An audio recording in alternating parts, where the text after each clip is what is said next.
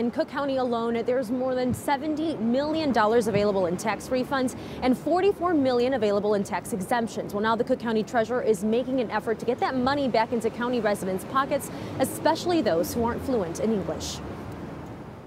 I grew up a white ethnic. I understand what it is to be bilingual and not understand English very well. This is a very confusing process.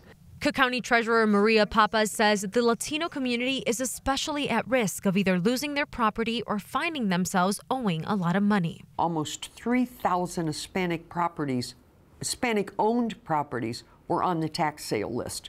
So we are looking for these people to see if we owe them money. Tax sale lists means a property is delinquent or that money is owed. Every time somebody loses a piece of property, it's a black mark on this office, because we always wonder if we could have done something to help. The Treasurer's office has made the process to see if you're owed money simple on its website. The site has consolidated 20 years of information, allowing residents to enter their address and check to see if they're owed a refund. Look at this. In 1999, there was an overpayment of $55. It says apply now, punch the blue button, apply. And in August, somebody overpaid by $5,000.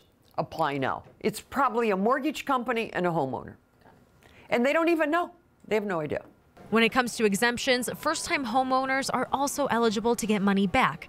And many don't even realize that's an option. All they have to do is apply. There are young millennials out there who own homes, and for 4 years, they haven't gotten the $2,000 that they're entitled to. County officials understand this can be confusing for many people. That's why the Treasurer's office has teamed up with community groups to help get the word out. So we're looking for these people. Their tax bill might be $1,000 and I might owe them $4,000. We're trying to find them. Now, in the last month, this updated website has been visited over 1 million times. And Pappas tells me that's because they have a variety of languages available for all different types of communities. And don't count yourself out. So I thought this wasn't going to happen to my family. I put my parents' address in, and it turns out that the county actually owes my father some money, not a significant amount of money. But again, don't count yourself out. Just try it out. Put your address in, head over to the website, and get your information correct. I'm live at City Hall this morning. Diana Gutierrez, The Jam.